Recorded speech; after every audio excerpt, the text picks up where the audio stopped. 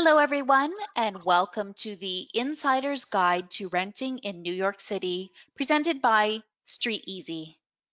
You are welcome to submit questions at any time using the questions pane of the control panel. And if your computer speaker system isn't working, try selecting telephone in the audio pane to dial in via phone. And just as a note, today's webinar is being recorded. I'd now like to introduce your host, Street Easy's Director of Marketing and Communications, Lauren Rifflin. Go ahead, Lauren.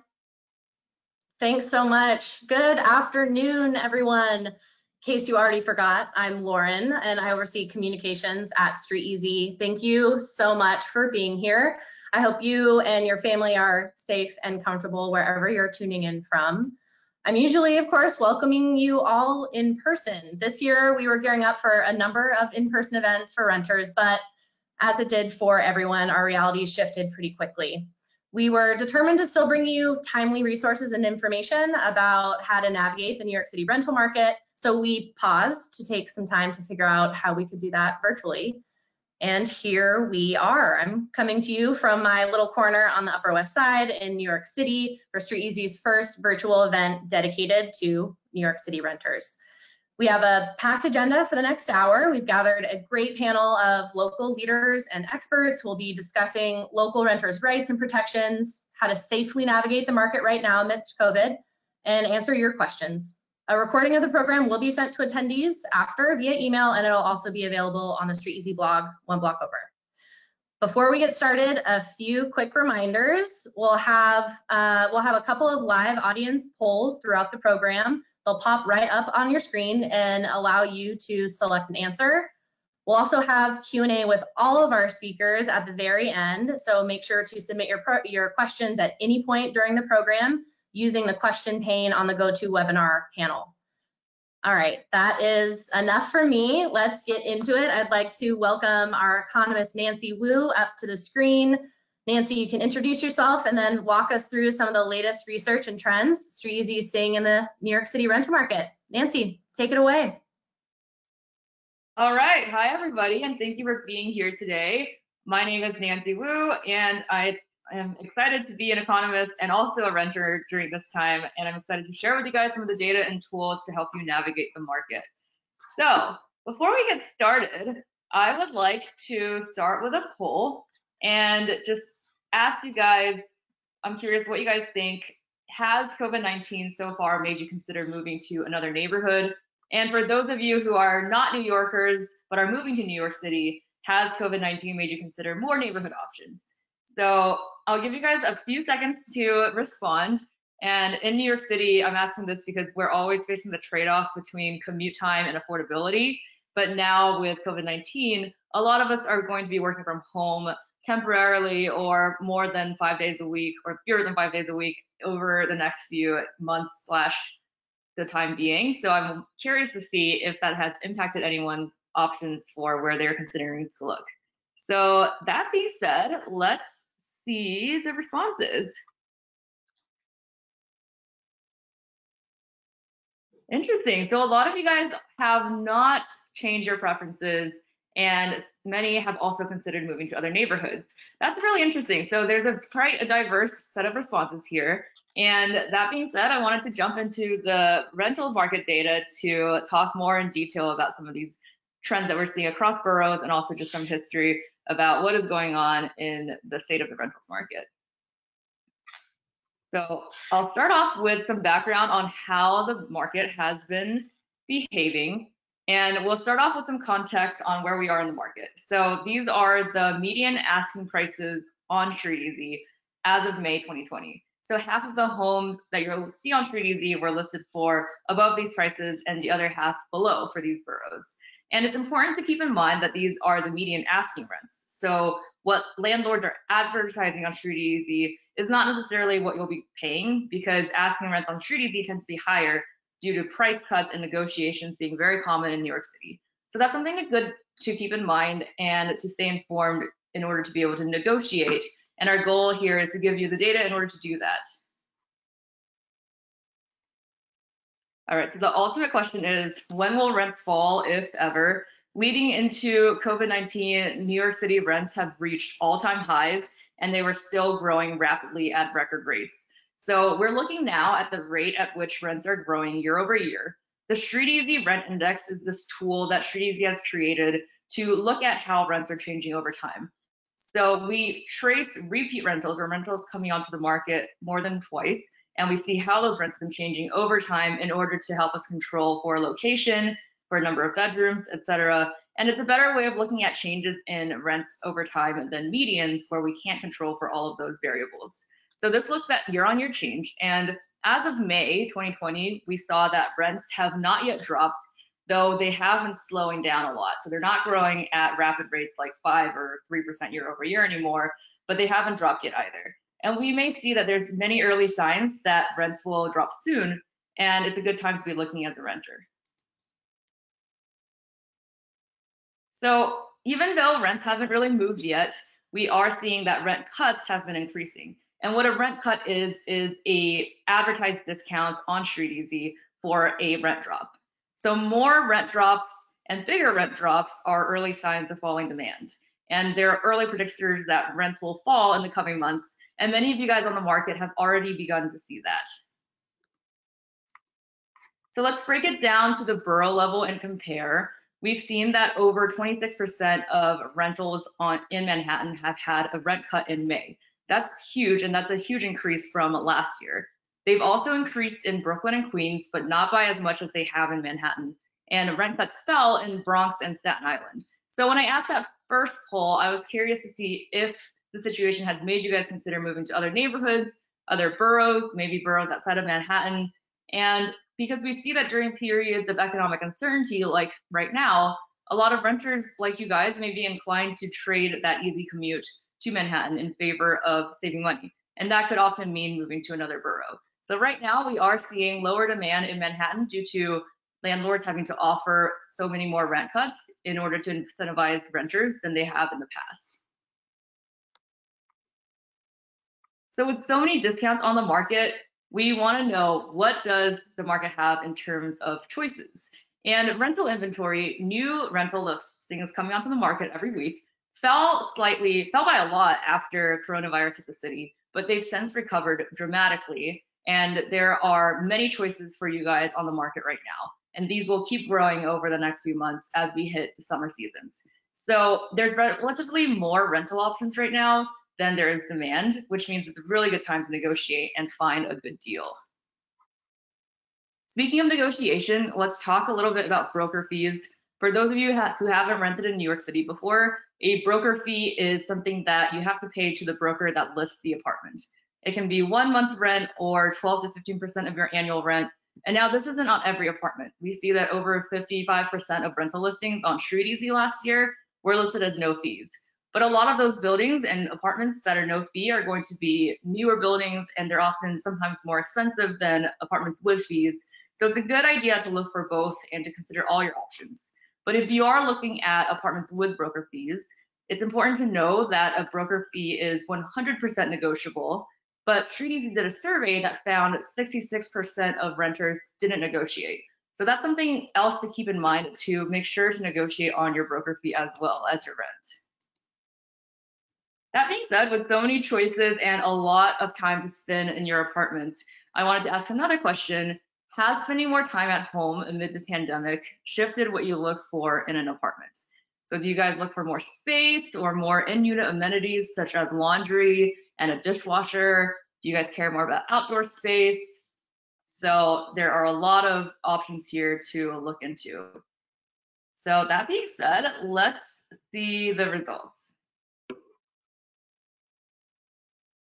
Wow, so yeah, a lot of you guys want all of the above, which totally makes sense because there are outdoor space is so rare, and that is great to be able to have in your apartment so you can go outside, in-unit amenities and space in general. So let's look into some of the preferences that we've been seeing.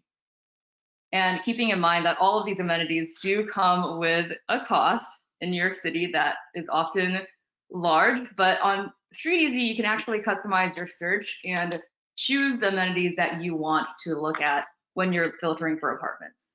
So not only do we keep an eye on the economy and rents, we've also been looking into user behavior and how renter preferences and priorities are changing during coronavirus.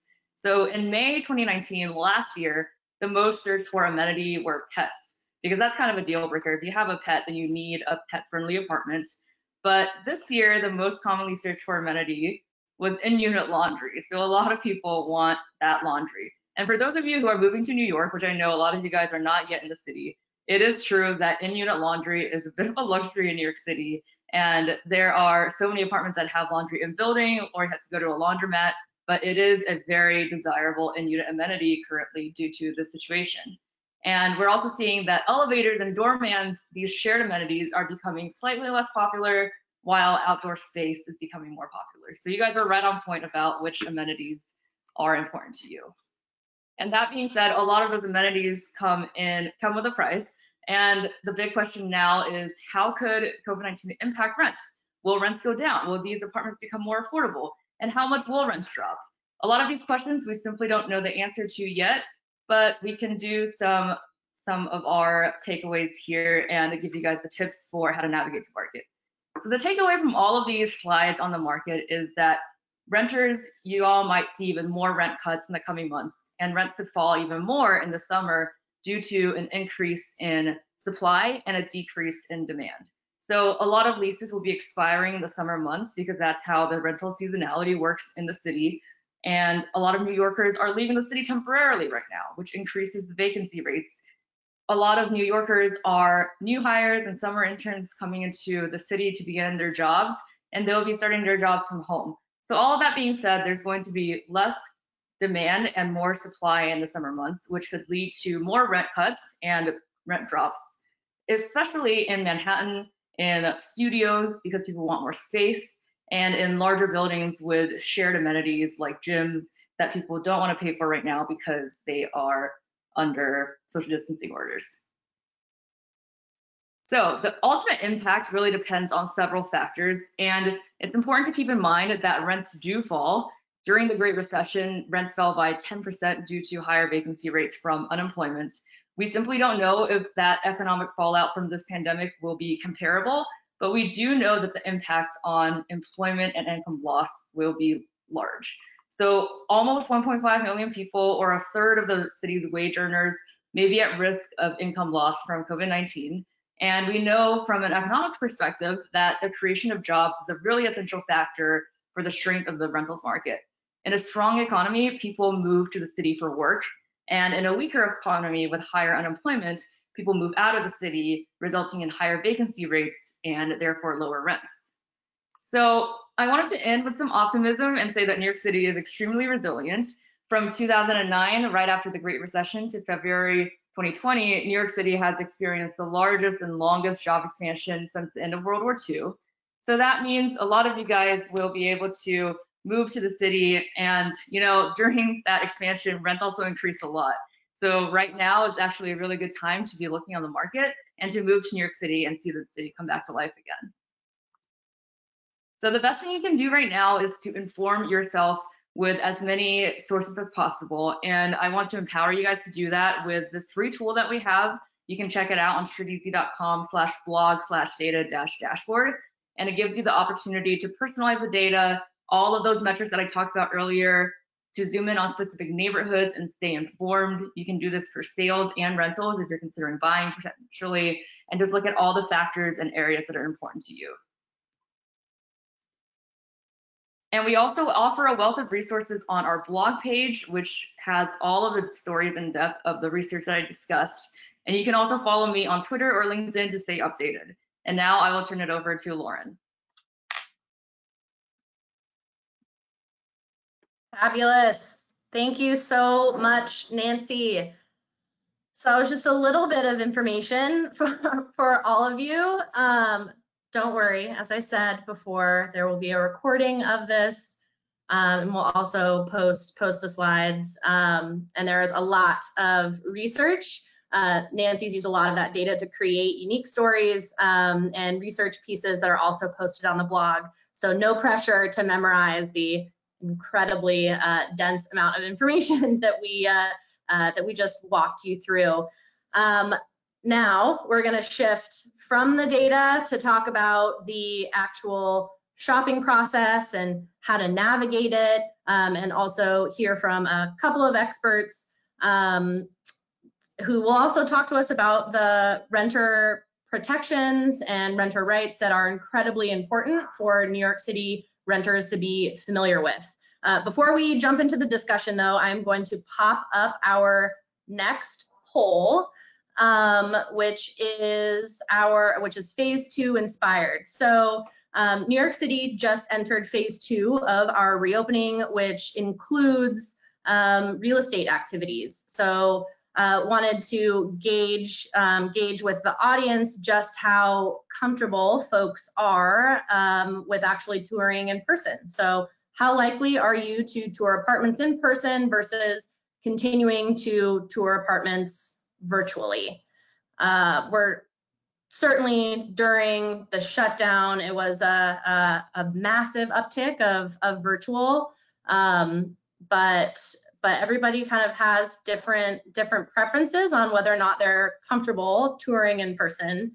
Of course, there's a pretty extensive list of protocols and mandates from the state to ensure both customers, renters, and agents and landlords, everybody involved are safe. But touring apartments in person is an option. Let me take a peek and see how many of you have responded. That's pretty good. Let's go ahead and show those results.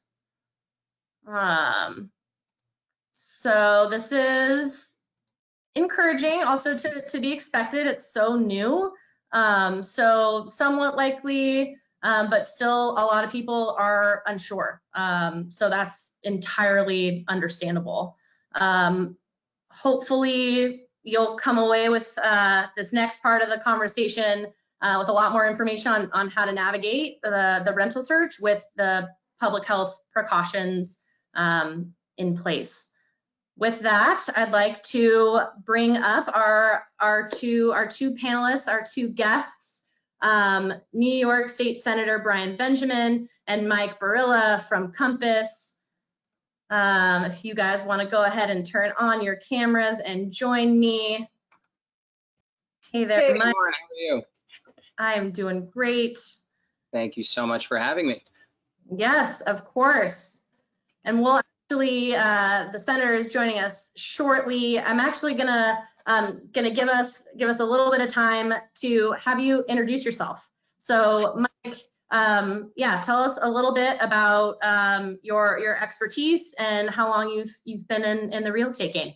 Sure, happy to do so. Hi, everyone. Thank you so much for having me here today. My name is Mike Barilla. I am a licensed real estate salesperson at Compass. I specialize in residential real estate throughout the city of Manhattan and the surrounding boroughs. I have had experience representing buyers, sellers, and of course, renters and landlords. I have been in real estate for a little over 6 years now, and the majority of my business, the first several years I started in real estate, was specifically working with renters throughout the entire city. So I am well versed in all the intricacies of the rental process. I've done anything from a 5-flight studio walk-up all the way to ultra luxury high-end rentals. And it's a very interesting time, and I am happy that Nancy did end her note with some optimism, because I do think that as we start unveiling phase 2 and things get back into a little bit of normalcy, I do think that New York City is going to have a really strong rebound. Great. And actually, before I let you go out of your intro, I did really quickly. I talked about what phase 2 was, but can you walk through what it actually means for real estate for everybody listening? Yeah, absolutely. So phase 2, it actually reopened real estate brokerages as an essential service. So throughout phase 1, real estate agents were not considered essential. So we were not allowed to show property. So any transactions or moves that were occurring during those times through phase 1 was all sight unseen, and the policies on every building, it was a case by case. So it's been interesting to see how all the different buildings are adjusting now that we are officially in phase 2. And now that real estate is considered an essential service, they are allowing showings. But once again, like I said, there are several new restrictions, and dependent upon the type of building that you are pursuing, there will be different guidelines. So it's very important that moving forward, before you go to see a property, that you do that research to know if you can see in person, how many people can attend, and the proper precautions that you need to take in order to see that property. Great, great. Thank you very, very much. Every state, every state has a little bit of a different meaning for what their stages of reopening looks like. And yeah, and so while we wait for the senator, actually, it makes it pretty easy to transition into navigating the shopping experience. So I'd like to start the conversation with you, Mike, and ask something that we have heard so much, whether it's our Street Easy social channels or the blog, or even personally, to be honest. So talk to me about what's changed about the apartment hunt with social distance safeguards in place, and what really touring apartments looks like right now for open houses and touring. Yeah, absolutely. So I will go over both of the virtual process and the in-person process. So for the in-person process, now they have implemented some new guidelines and restrictions based upon whether or not the apartment is through a real estate board represented property. So if you are going to see a property that is represented through a brokerage, the Real Estate Board of New York, which is the overlying company that guides and has the guidelines set in place for how real estate is transacted in New York. So if you're going to see a physical property that is represented by a REBNY represented agent, you have to now fill out 2 REBNY guideline forms prior to them even giving you permission. Now, these 2 forms are a health screening questionnaire, which is just the basic questions of the obvious, the different types of, the word I'm looking for, the symptoms of what Corona has. So basically, temperature, if you've been exposed to anyone in the recent couple of weeks that may have been positive for Corona, things of that nature.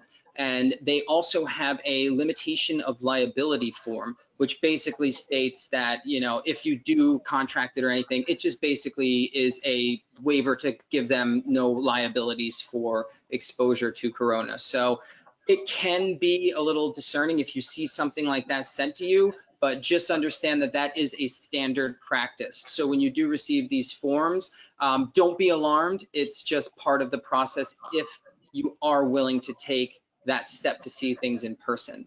Another thing that a super quick follow-up to clarify, those are forms that the agent will send to the renter, not ones they need to find online themselves. That's absolutely correct, Lauren. So prior to seeing the property, the real estate agent will send you both of these forms, and they must be signed and sent back prior to them giving you access to the apartment. Got it. And does that a new form needs to be signed with each tour, or is it you signed a waiver for all tours and you're golden? So that's kind of the funny part about these new guidelines coming out. It's kind of a new thing that we're all learning how the process is going to play out. So there's actually a column where you can put the property that you're viewing. So dependent upon if you're going to see multiple properties with multiple brokers, you may have to fill out that form separately. Or we're seeing some agents put the list of properties that they're going to be seeing and send that over as well. So it kind of just puts it all in one picture to make it a lot simpler. Okay, that makes sense. Perfect. We're all learning. Yeah, exactly. I mean, phase 2 just started on Monday, so we're all new. We're all new here. It's real estate. You got to roll with the punches, right? Yeah, absolutely. I mean, if anything, renters should be encouraged to ask the agents questions. There are no stupid questions. life motto, but Say particularly it better like this. myself. A few other things I did want to touch base on if I do have a Yes, few moments. of So course. if you are seeing property in person, one of the things that I always recommend, since this is kind of a new uncertainty and there's so many different ways that each agent is going to handle their properties, if you are concerned, reach out to the broker and ask them what precautions that they're taking prior to having clients come view the property. So for example, I have what's called a COVID kit that I have in all of my exclusive properties, which contains Lysol disinfectant wipes if they're going to be touching doorknobs and there are other tenants that are coming in and out. So we have that on hand. I also have masks. I have booties as well, the little slip-ons that go over your shoes, because we do know New York City streets, they can contract a lot of things.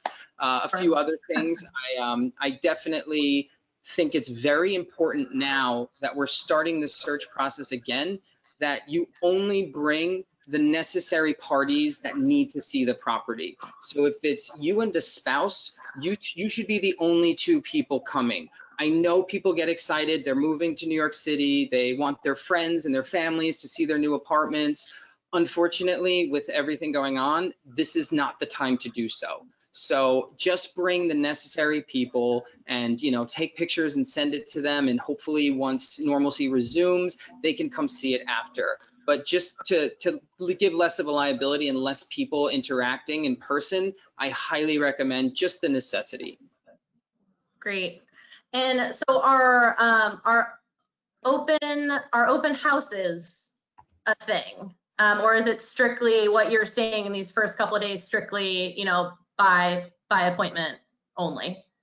So correct. So right now, basically every building is case by case, but for overall open houses, and REBNY is also pushing this as well, they're strictly prohibited. It's just an uncertainty of how many people will show up. It's too early to, potentially have that kind of risk. So right now, open houses are strictly prohibited. Showings are by appointment. And I think that that's going to be the going trend for a while. People are nervous and with all justifiable reasons. So it should take a little bit of time before people feel more comfortable having, you've been to an open house in New York, I'm sure. I've had some where 30 parties have walked through in an hour. So we're not there yet. It's going to take some time. Yep, that makes sense. Great. So now I want to talk a little bit about the process of signing a new lease and moving into the actual apartment. Can you tell me a little bit about what has changed about the moving process amidst COVID? Of course. So interestingly enough, throughout this entire thing, movers in New York City were actually considered essential during phase one. So now that we're moving into phase two, movers are still considered essential. So it's going to be a bit more business as usual for the movers.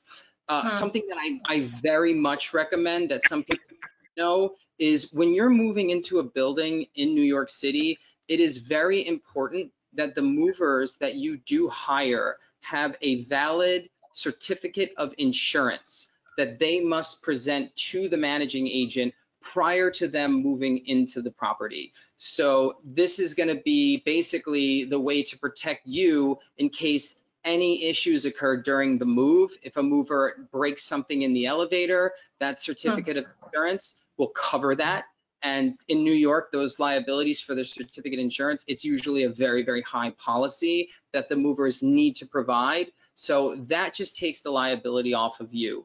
And as far as the actual movers go, they need to abide by all of the same processes that the building has as far as preventative measures for having movers come in and out of the building. So if the building requires masks, if they require gloves, things of that nature, they have to abide by that as well. So make sure whichever mover you do use, that they're also in the know of, listen, you need a glove, you need masks, you have to have these things. Otherwise, especially in doorman buildings, this is New York City, there are literal gatekeepers.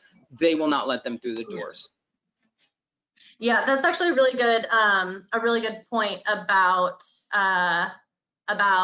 doorman buildings.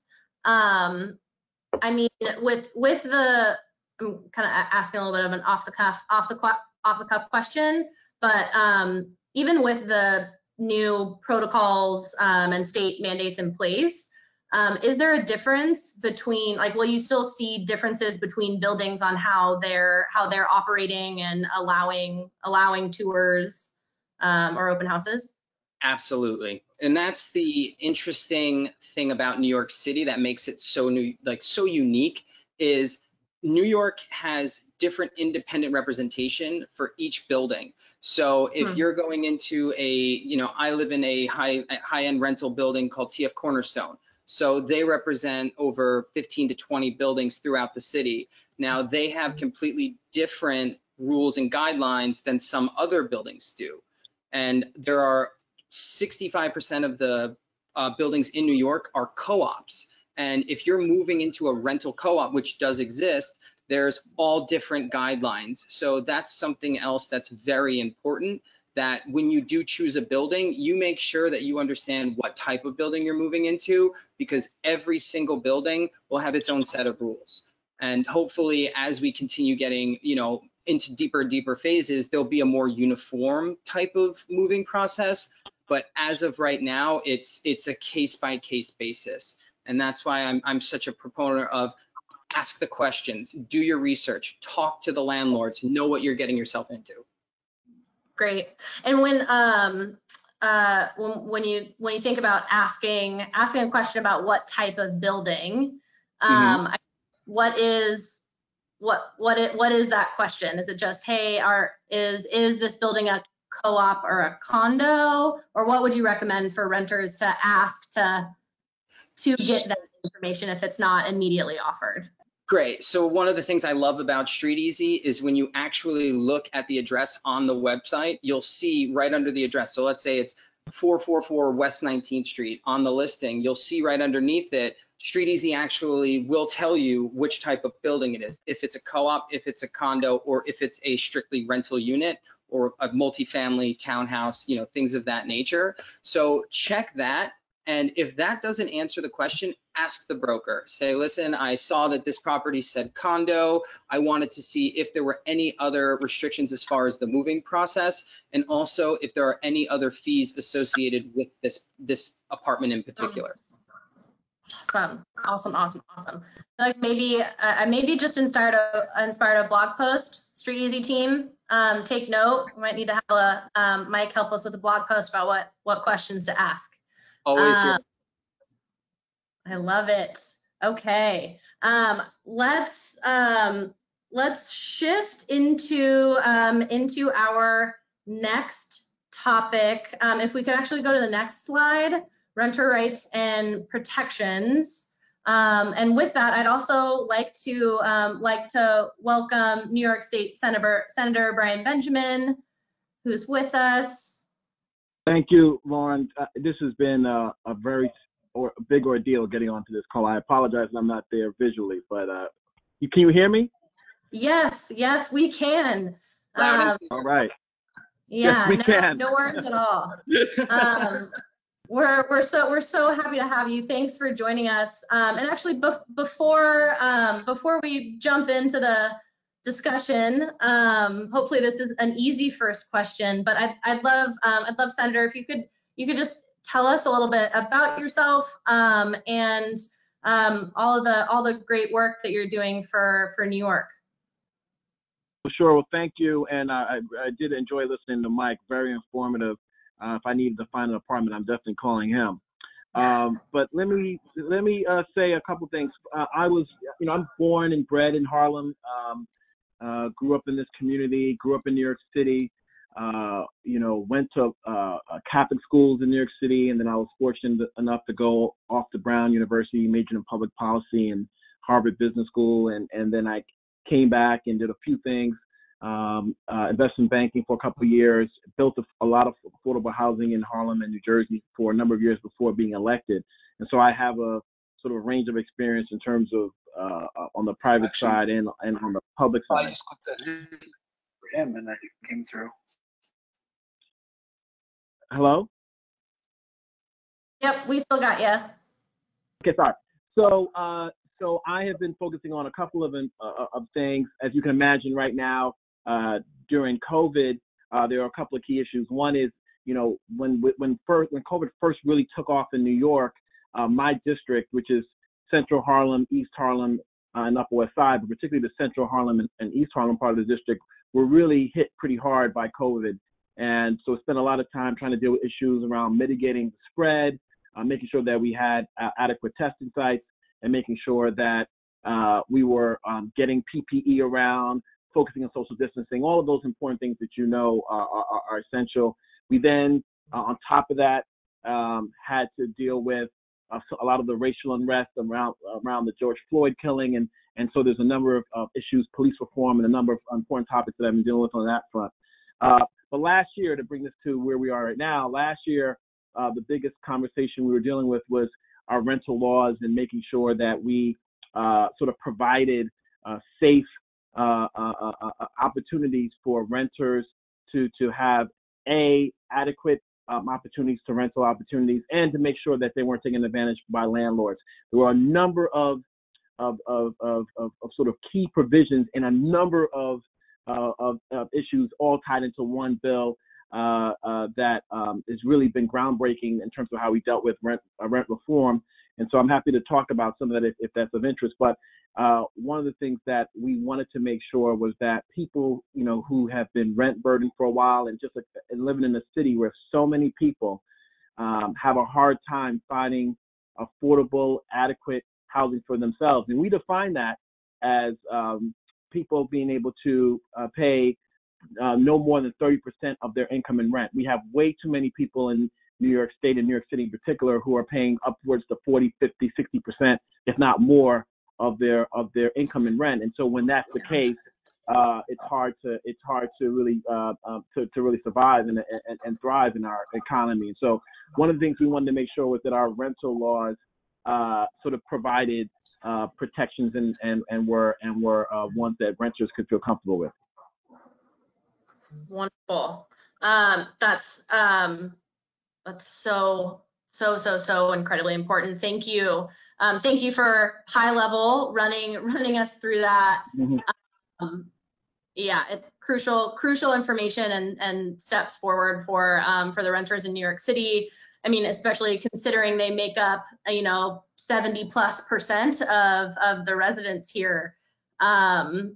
So thank you, Senator, for all of that work. One segment and a popular question that we get a lot about is, especially as it relates to the pandemic, is around evictions. So I wanted to start with and address folks who are worried about staying in their current apartment, especially if their income's been impacted by the pandemic. Senator, could you, I guess the blatant question is, can a landlord evict a tenant if they don't pay rent? So the question is, can a landlord evict a tenant if they don't pay rent? Effective now, the answer is yes. If the question is, can a landlord evict a tenant who has been COVID impacted, who can't pay rent, the answer is supposed to be no. Okay, so until the governor has extended the eviction moratorium until August 22nd for those who are COVID impacted. And then the obvious question becomes, what is COVID impacted? And that is something that when the governor provided an executive order, there was not a lot of specificity that was provided on that. I believe the premise that's going to ultimately play itself out, which I'm sure has already started, is that as people are brought to court by landlords for non-payment of rent, their defense will be that COVID was the reason for that, and in those cases, the judge is supposed to provide safety to those individuals. Now, what we have heard, what I at least have heard tangentially, is that there are a number of conversations that are supposed to be going on. I'm not an expert on this because I'm not in this space, where landlords have been working with tenants over the number of months on, sort of COVID plans and obviously that's an informal process, not a clean process. It's something that we do, in my opinion, need to clean up, to be frank with you. But as of right now, no one is supposed to be impacted who has been impacted by COVID, and that's in terms of losing significant income, and other issues. And so it's not specified, but the understanding that we have is that courts are not to proceed with cases where COVID impacted patients are, not patients, but COVID impacted constituents are being evicted. Great. Okay. Thanks, Senator. And that makes me kind of, now I'm also thinking about folks that are, maybe their income was not directly impacted by COVID, or maybe it was, but they're thinking about either re-signing the lease, or new lease. And maybe Mike, this is probably better, might be better suited for you, but curious if landlords are more willing to negotiate on a current lease right now. Yeah, absolutely. And to echo what some of the things that Brian, the senator, said, which is spot on, is my honest opinion is that you need to keep an honest dialogue with your landlord. So, we don't want always to have things to go to legal court issues if they can be resolved prior to. So if you are showing lost wages, and that's the reason why you go to your landlord and ask for a reduction in your rent, I think that you should absolutely show them the proof. So if, for example, if your wage was decreased by 20% of what you were making when the landlord accepted you as a tenant, to have that dialogue with them and explain to them your situation and be open and honest, I think is the best way to have them be reasonable and to work with you. And if the situation is where you're looking to get a rent reduction, or if you're going to renew your lease, I think it's very important to do some research. So for example, if you live in an apartment building that you're 4A and the exact same apartment on 10A came in your building and you were paying, $3,000 a month, and that run is on the market for $2,500, use these things as a guideline. Go on StreetEasy and look up the apartment building, do your homework, look at your building, see where the rents are, and if it is justifiable, you should, have that conversation. And especially if you're renewing a lease and you're consistent with your payments, you're a good tenant, you have no complaints filed against you, and the last thing landlords want, especially in a tough market, is turnover, is people leaving. So if you can reach out to them and say, look, I live in 4A and I'm paying this, and I saw in the building that 10A came up and it's substantially less, I think because I'm a good tenant that I should have the ability to negotiate that as well. And especially with everything going on, this is the kind of time where landlords will be more reasonable, as opposed to a much more difficult market where they have the ability to say, okay, well, if you're going to leave, we'll just bring somebody else in. It's not the case now. So I definitely think to do your research and have an open and honest dialogue with your landlord will always work the best. Great. And so there's the eviction moratorium in place. Encouraged conversations to have, or encouraging to have conversations with your landlord. And something else is also, I know there's financial assistance programs out there. And Senator, I'm curious if you could talk a little bit about some renter assistance programs for prospective renters or current renters as well. Sure. So we passed very recently a rental assistance relief bill that would provide $100 million of assistance to renters, again, who were COVID impacted. These are funds that would have to be applied for. They'd be administered by the Department of Housing Community Renewal. We passed the bill a couple weeks ago. The governor just signed it, and I know HCR is in the process of putting together the procedures for how people can apply. And clearly the thought that they're looking at is how to make that $100 million stretch. Obviously, we would like to have more money come in. We have been actively fighting for this federal government to provide assistance to New York State. I mean, right now the state is about $13 billion in the hole on a revenue perspective, and the city is about $8, and that's optimistic. So it couldn't easily be much worse. And so what we have said is, well, let's come up with this. There's something that we can provide. We put the $100 million on the table, and the process is going to be rolling out. My office, and I'm sure other political offices, and I'm sure Mike will know this as well. I'm not sure exactly if you deal with these issues, Mike, but there will, you want to know the best way to sort of reach out and access these funds and try to apply. My office will be providing my district with all the information once it's available. But there will be that money available. I'm hearing early on that they're looking for that to be the bridge between whatever income people used to make and whatever loss in income they have, trying to provide people with assistance to make them whole for whatever the deltas are that these folks have experienced. And so that's coming down the pipe soon. And specifically COVID related. But COVID is hurting us across the board, because at a time when we want to provide more assistance to people, the whole state is feeling the impact, right? So businesses were shut down, revenues are down, sales taxes are down, property tax revenues are going to be down. All revenues are down because of the restrained economic activity, and at the same time, we have people who are in so much pain as a result of what has occurred. So we're trying to figure it out to the best of our ability. Yes, and I appreciate it is no easy feat. I can only imagine, or I mean, I don't think I can imagine actually. But so, I mean, you mentioned the future things coming, which I'd like to, as best as we can, do a little bit of a crystal ball, an actionable crystal ball before we head into audience Q&A, and head into the next topic briefly, which is preparing for post-COVID, if there really ever is going to be a post-COVID. I think there are going to be a lot of new normals for us regardless, but curious to get either of your thoughts.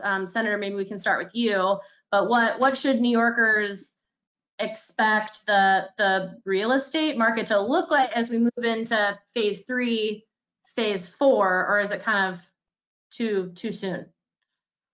Well, I'm going to defer to Mike on that question. But what I do think, just because I'm not a specialist on how the real estate market works, but what I do think is going to be extraordinarily important that guides the whole conversation in the context is going to be what are our numbers? I mean, is New York going to continue having low COVID impact in terms of the amount of people who are dying, hospitalizations, et cetera? Or are we going to look more like South Carolina and Texas and some other states that have seen their numbers going in the wrong direction? So I think we can easily be in a situation where we reopen and we have to close. I mean, we just saw the governor along with Connecticut and New Jersey issue a travel advisory saying that if you are from certain states and you come to New York, there's a required 14-day quarantine. That's because we're concerned about COVID really coming back in a serious way here in New York. And if that happens, that's going to have a significant impact. You just saw the stock market yesterday have a very serious sort of retraction because of fears that we're going to have to sort of turn back the clock. So I think the first and most important issue is for people to not get comfortable and not think that just because things have been looking good in New York over the last couple of weeks as it relates to this, that means we're off the hook. We can easily go back in the wrong direction. And so I think we need to be all diligent, wearing our masks, being careful as the economy is reopening. That's the time when we have to be very diligent and careful to keep our numbers low. Because if our numbers go in the wrong direction, then we're going to have to revisit some of the restrictive behaviors. That is not good for the economy and not good for real estate or anything else. Yep. Absolutely. I do not want to revert all of this hard work that everybody has done over the last couple of months.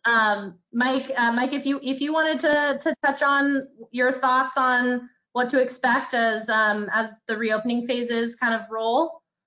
So it's so interesting. We were literally talking about the restrictions of people coming in from out of state to New York right before the actual webinar started. So Senator, I thought that was very interesting as well.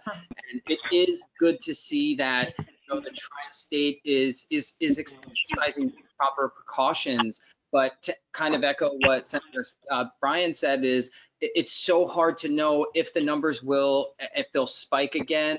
I think that we just have to be very, very persistent with keeping masks on, taking these proper precautions.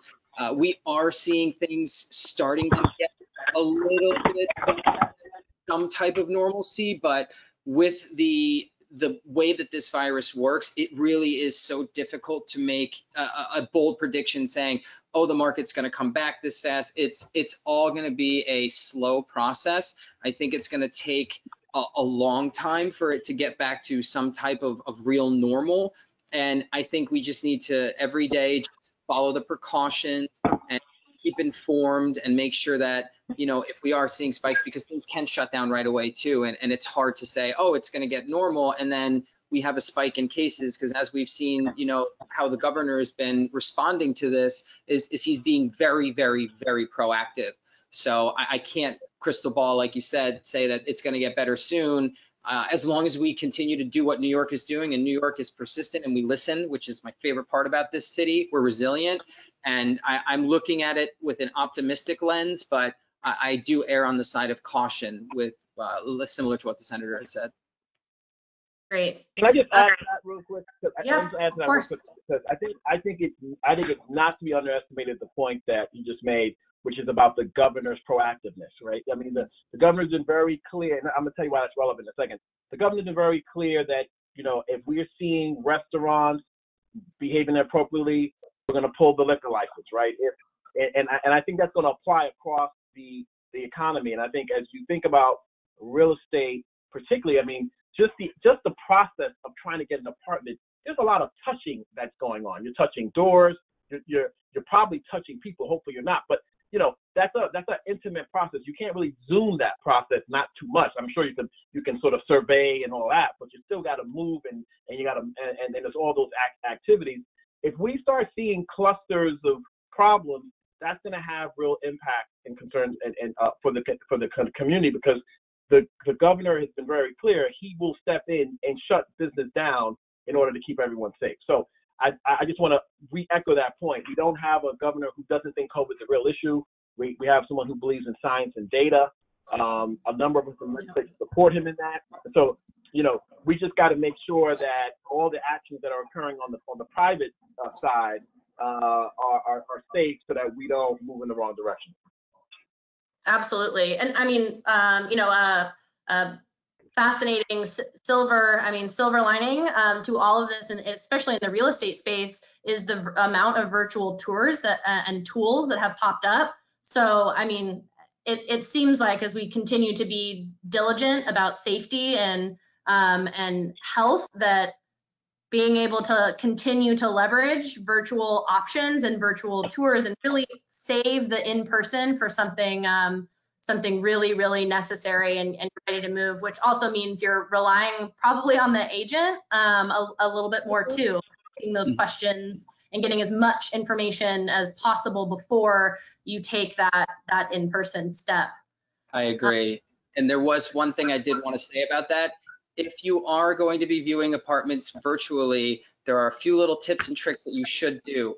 First and foremost, have the agent show you the entire building, not just the unit. Have them look at the basement, check the cleanliness of the basement, because the basement of the building, this is New York City, buildings are older. It's very indicative of how the overall building is run.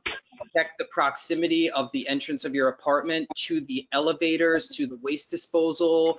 And also when you're having the virtual tour, have the agent or the landlord open that window, gauge the noise from the outside. These are all things that, you know, real estate agents like to take pretty photos, but you got to do those little things too, because you never know what you're getting yourself into. So I wanted to make sure that was made abundantly clear.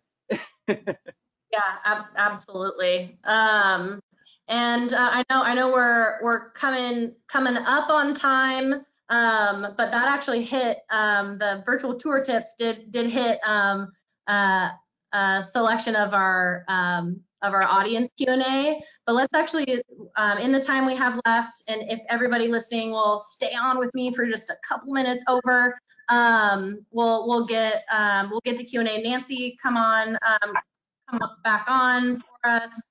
But I wanted to, a popular theme from audience Q&A is on negotiating. So what's an appropriate to counter, both on the for the actual asking rent, but also for broker fees? Mike, if you want to take that.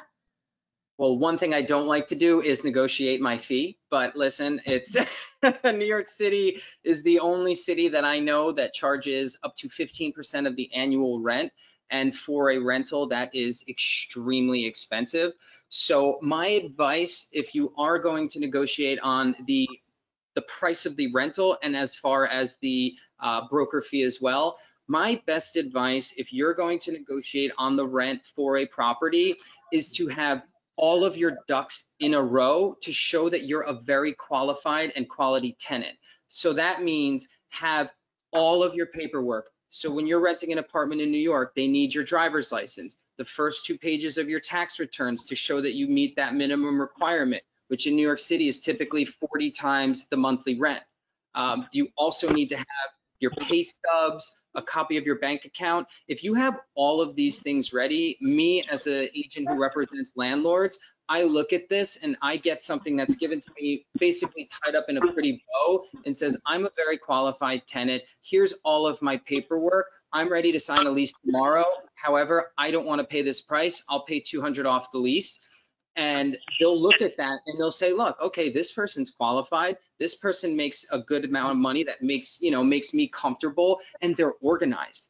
Why would I take the chance of not having a quality tenant over trying to get a couple of $100 extra off of what they were asking initially? So that's my number one. When it comes to a broker fee, I agree with the same thing that I just said. Have all of your ducks in a row, have everything ready to go and say, look, you've got me here. I'm perfect. I want this place, but I'm not paying that 15%, especially if there's not 2 brokers involved because it's a co-broke and they split. A little fun fact, if you come in, and I shouldn't say this, but I will, you come in without a broker, typically they're much, much more willing to negotiate on that 15% than if you bring in another broker and now suddenly it's split in 2. So I definitely recommend have all your paperwork ready, show them that you're the perfect tenant, and if they miss you, they're missing an opportunity to A, have the bills paid for the landlord, and B, to have an apartment that will be taken care of and won't have as much, wear and tear if you have a quality tenant. So. Great, thank you. Thanks, Mike. There are since we're on the topic of broker fees, there are a set of questions about the broker fee and the ban that was talked about earlier in the year, but that's now on pause. Senator, do you have any updates on the broker fee policy or legislation that's out there that we can talk to renters about? No, I do not. And so, it's in court, and so I want to. We'll see how that plays itself out. But I do want to mention that I do think it's important that I almost feel like a lawyer should be. People, if they have someone who understands tenant law, is helpful. And I know I'm not trying to subscribe to that, but because there's so many things that we pass, so many different issues, whether it's in court or not. And I don't know how you feel about this, Mike, but it just feels like to me, as someone who was part of passing all the laws, I forget half the laws we pass sometimes, right? I mean, the limitations on late fees, you only can, the security deposit, all these different issues. I think, people being informed and knowledgeable is the most important thing. And I think being organized, as Mike said, is, I would definitely focus on that as well. Yeah. And are there the go-to resources for staying on top of what's passed that you recommend, Senator? I mean, we do our best on Street Easy to make sure we do have an ongoing running list of updates. So we do our best to keep on top. But curious if you have anything. Yeah, I think the DHCR website is a good one. I know the Housing Justice for All, a website that's a group that was very active on tenant reform. They have information. Legal Aid Society. Those are the kinds of groups who keep that information live. I honestly get a lot of my information from my counsel and so I'm not normally a consumer externally. So I don't. Sure. So I don't. I'm an expert on where those come, but the groups that were very active in us getting the rent laws passed, they are carrying a lot of that. Great. Wonderful. Thank you. I wanted to address some questions about breaking leases, and if that's possible during this time. I don't know, Mike, if you have thoughts on that. Yeah, I have experienced several of my clients in larger spaces that are looking to break their lease and go to the suburbs. Obvious reasons. They're just, nervous about being in New York City. And the honest answer to that is every landlord's going to be different. I've had experiences with some landlords that, they have a flat rate fee. For example, in my building, if you are to break a lease, they charge you $1,500. And that it's a hefty bill to pay to have to be evicted. Now, I don't know the legalities, if it's because you lost work or wages due to COVID, too tough to answer. But for some other instances, and this is where I go back to what I said earlier with have an open dialogue with your landlord, because you can always I've had situations where I've had my client reach out to their landlord and say, listen, X, Y, and Z is happening, and because of this, I can't afford to stay here, or I need to leave. And they give the landlord access to show the apartment to find a replacement at that same price, so the landlord doesn't feel like they're losing anything. And they, if they're using a real estate broker, tell the landlord, I will let the broker come in and show the property, and you can show, during these windows, and if they, sign the lease, then that takes you off the hook.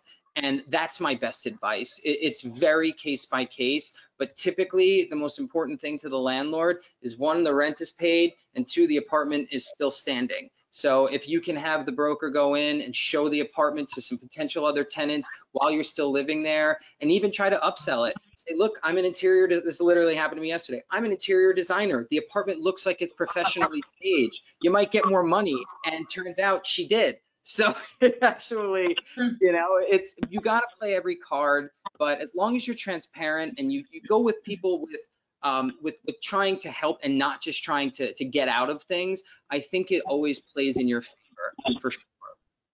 Great. And yeah, let me just, can I say something real quick on that? Of course. In the housing laws that we passed, one of the key provisions that was in there was that a landlord must make a good faith effort to re-rent if a tenant breaks the lease. And if they are able to re-rent that apartment, then they must reduce damages accordingly. So we don't, in the law we passed last year, you can't, a landlord can't double dip and basically have you re-rent the apartment, but you still have to pay full damages, and they're getting sort of double benefits on that. So I agree with Mike entirely, because at least what we have in law, there has to be a reduction in damages if the apartment is re-rented before the end of the lease term. That's a great point.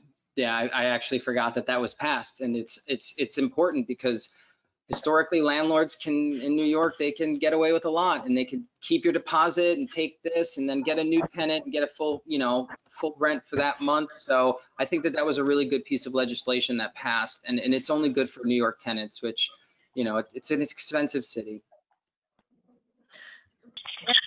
I'm staying cognizant of everyone's time, of our panelists, but also our audience. Thanks for sticking over with us. Before I wrap up, any closing remarks from you, Senator? I just want to reiterate what I said a little earlier, that it's a very complicated process. I think you need to have a great broker. It sounds to me like Mike's a really good one from what I'm hearing. But you got to have a great broker, and I think you need to be as informed as you can be on just the law and what's going on, and make sure that you're not being taken advantage of as you're looking to find your apartment. But I love New York City. It's a great place to live. A lot going on here. Very culturally diverse. I know, we got our arms around COVID, thank God. And I want to make sure that people feel like this is a good place to call home and raise their families. And so anything we could do, Street Easy and others, to make that happen, I'm all for it. I don't think there's a better way to end on than that. So Nancy, Mike, yeah, and the Senator as well. Thank you so much for your time. Thank you everybody for tuning in. We did not even scratch the surface. There's so much here, but I do really hope that this is at least a starting point for you to get your brains thinking about preparing for moving and renting in New York City, and the abundance of information that's important, but also the resources that are available to you. Also, I recognize there are a lot of questions that we didn't get to. We'll make sure to go through those and do our best to get back to you. And Mike and Nancy and maybe the Senator might throw a couple offline questions your way for help. But thank you so much for your time, everybody, for tuning in. This will be a recording of this will be sent around, and we hope to catch you at a future webinar. Enjoy the rest of your week. So much. Thank you. Thank you so much. Goodbye, everyone. Bye.